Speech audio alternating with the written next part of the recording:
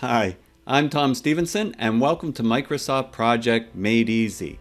In this series of videos, we are looking at different aspects of Microsoft Project. So if you haven't already subscribed, if you click the subscribe button and check under the playlist that I have for MS Project, you'll find a whole array of other videos, right from the very basics up to a little bit more advanced topics. And today's is a little bit more advanced in the fact that we're talking about resources and behaviors and how Microsoft Project does things. If you don't really understand how it does things, it can be very confusing, especially when you start adding resources and costs to a schedule as to why it's behaving a certain way.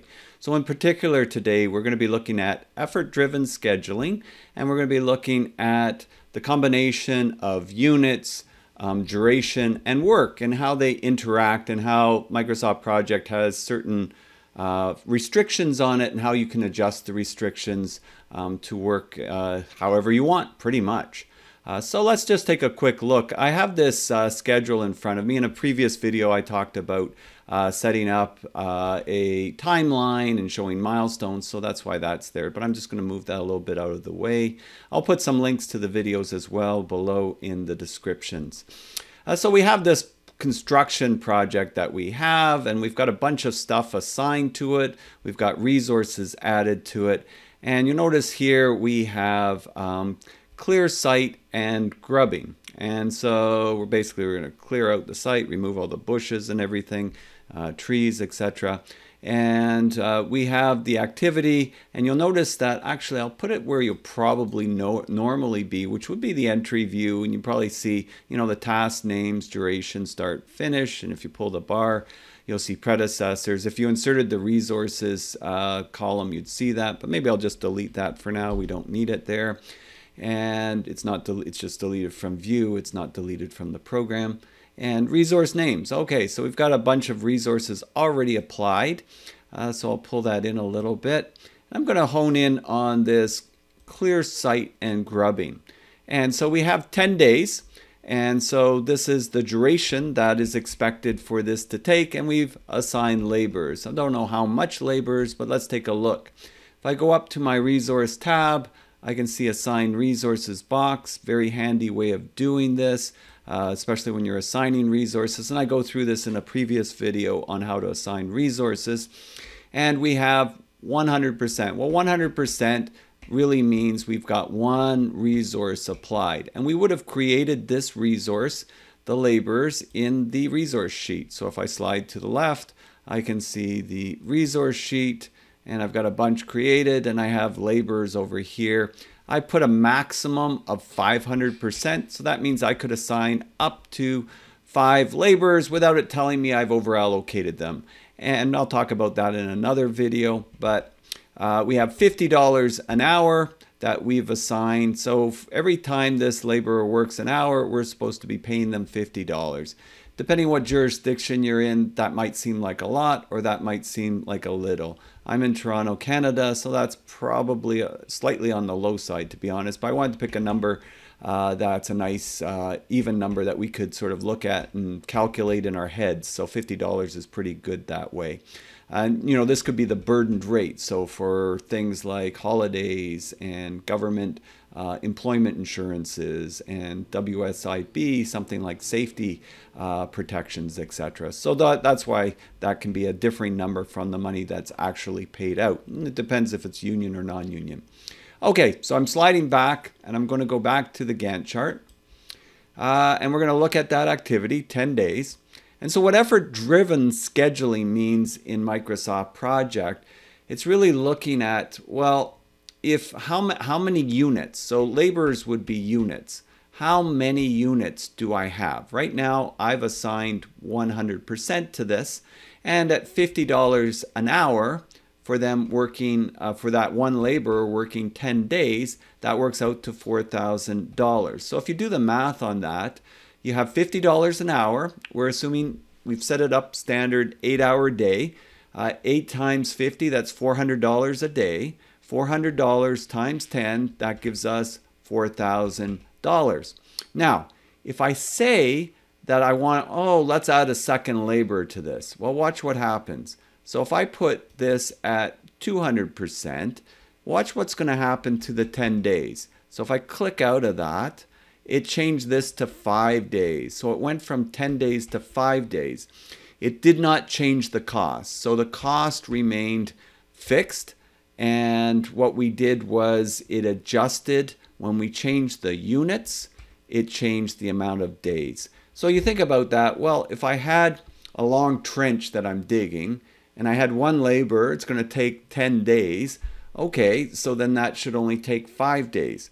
That's how Microsoft Project calculates that. It calculates it very linearly. But that might not be the reality in the real world, right? Like if I say, all right, for that trench, we're going to make it 4 laborers. Well, let's get that up to 4. 4 laborers, that's going to make that 2.5 days. So it cuts it in half again. Okay, but it didn't change my cost because I've got 4 laborers for 2.5 days. So essentially my total work is the same. It's remaining the same. So the total hours of work is remaining the same. So work is, in this case, hours. And so our cost does not change. But in reality, at what point does that not make sense? I could say, all right, well, we got 4 laborers on there. Let's make it 8 laborers. And 8 laborers make it 1.25 days. And then if I've got 8 laborers, 1.25 days, maybe I say 16 laborers and now it's 5 hours. It gets ridiculous, right? So the basic premise with Microsoft Project is it's effort-driven scheduling. Now, if I go back to 200% here, right? And now it's back to 5 days. Well, maybe if I say, you know what? I don't think 2 laborers is going to get this done in 5 days. I could always say, well, you know what? We do want 400%, and it's going to change it to 2.5. Oops, I didn't click out of there. That's why. 400%. Click there. It's going to make it 2.5. You know what? I want it to be 5 days. But now watch what that'll do to the cost. So I could go to the 5 days, and I could type in 5. Oops, and 5. Make that 5 days. And that's going to, if I go back up here, that's going to double my cost. So now I'm at $8,000. Well, that's realistic if that's what you're thinking, right? Maybe you made a mistake in your initial application of the resources. So that's something to make note of with Microsoft Project. Your initial assignment, so if the first time I assign a resource, if I assign 2, it won't change the duration. But if I adjust it after I've entered it, and I put either more resources or I take some off, it's going to change your duration. And if you're not watching for that, you'll later on, what happened? Why did that change to 2.5 days? I didn't realize it would do that. Then that'll cause some ripple effect problems. If you know how it works, as soon as you're doing it, you can kind of watch it and see how it's playing out and determine, is this what we really want here? So perhaps maybe I will go back here and I'm going to change this down to, we had 1 originally, and I'm going to change this to 1, and I'm going to change this to 10 days, and now we should be back to where we started. So we've got 10 days and we're at $4,000. Now another screen that I wanted to sort of illustrate this a little bit better, and maybe this time we'll look at site trailer with 2 days. So maybe we'll look at site trailer with 2 days here. I'm going to take us to, if you click on the square icon box, the way I like to switch between screens, square icon box here, just click it, right click with your mouse or with your touchpad, the right button, and I'm going to go to where it says usage. So that's task usage. And you notice there's a column here that's got work. Well, here where we've got work, that's showing a different element here. So we've got hours of work. So really it's the combination when we're talking about adding resources and calculating costs and all of those things. We've got hours. Now you remember on the resource sheet, if I go back to the resource sheet, we assign $50 an hour. So we've basically got a work rate of $50 an hour. So if I go back for laborers, if I go back, it says 16 hours. Well, what if I wanted them to work 18 hours, watch what happens when I go to 18 hours. It changes this to 2¼ days. So it changes this to 2¼ days. The reality is, though, you might want it to only have been 2 days. Maybe they're going to work 2 9-hour days, right? So for those 2 days, they're going to work 9-hour days. Now you notice that when I change that, there's this little exclamation point that appears, and it's a warning, and it'll just flag there when you've just made that change, because it's telling you, it's giving you an opportunity. It says, click to set how the duration is changed as a result of the change in work. So if I pull that down, it gives me a choice. Increase the duration, but keep the hours, resources, work per day the same, or increase the hours, resources, work per day, but keep the same duration.